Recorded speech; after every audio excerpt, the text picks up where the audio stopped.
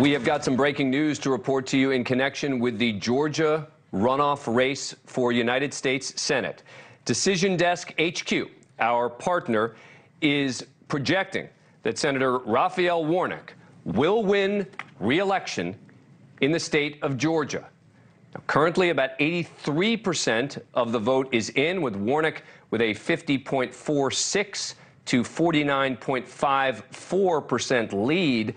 But this sort of projection comes in based on what we know is still coming.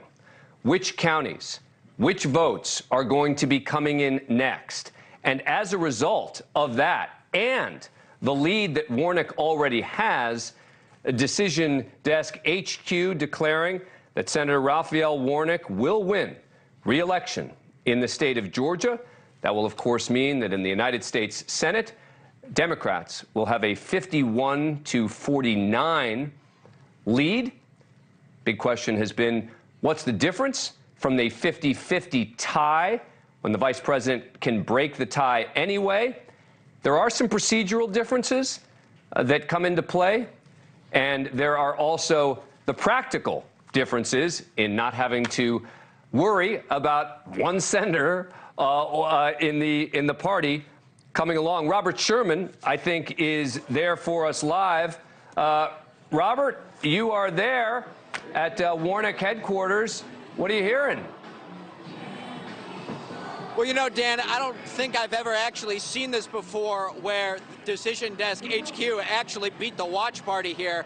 It hasn't been announced over the speakers here yet. A lot of people are still just enjoying the music, but obviously that call just came down a moment ago from Decision Desk HQ. You know, I can tell you, Dan, that we've heard this strategy over the last couple of weeks that Democrats, of course, they're hoping to run up the score on the early votes and the absentee ballots. From the numbers that we were getting in, that's what it looked like.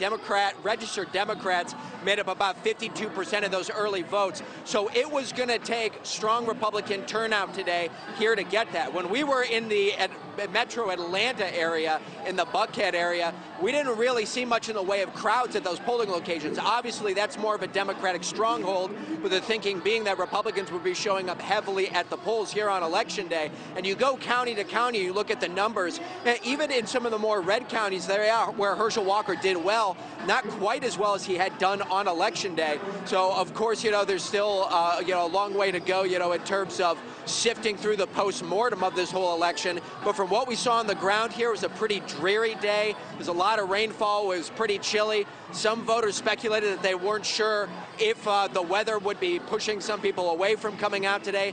We just didn't really see that major turnout on the ground in the major Atlanta areas where, again, you would think that the majority of people who would be at those polls would more than likely be leaning towards Herschel Walker. Just didn't really see that in the metro Atlanta area. I feel like you should turn around and yell, hey, guys, we're calling it for your guy back here. You should know maybe they have the wrong channel on up over there, because here the Decision Desk HQ projecting that Senator Raphael Warnock will win re-election in the state of Georgia. You mentioned voter turnout. We've spoken with a number of the top voting officials in the state of Georgia, and all of them talking about how high the turnout was, both in terms of early voting and in terms of Election Day voting as well.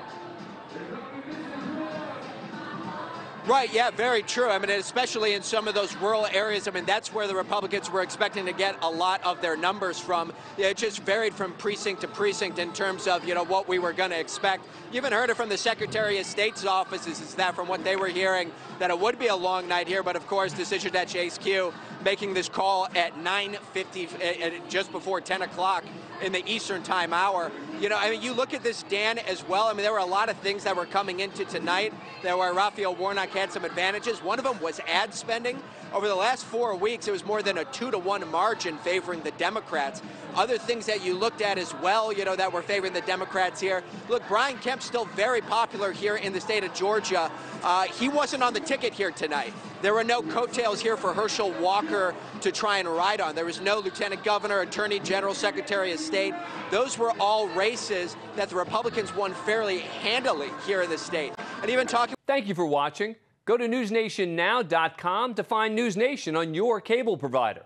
And don't forget to click the red subscribe button below to get more of NewsNation's fact-driven, unbiased coverage.